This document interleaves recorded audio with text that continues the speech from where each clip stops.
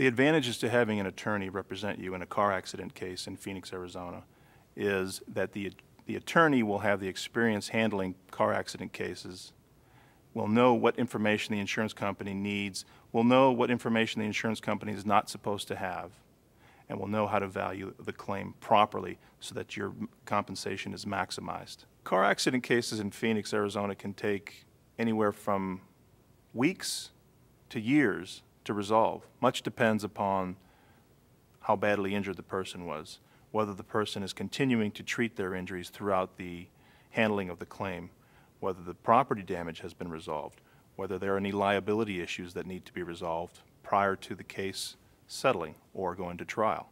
Clients who call are often concerned about how they're going to be compensated for their damages. They're also concerned about having to pay an attorney to go up against a big insurance company. The good news is I take car accident cases in Phoenix on a contingency fee basis, which means if I recover nothing on the client's behalf, I do not get paid.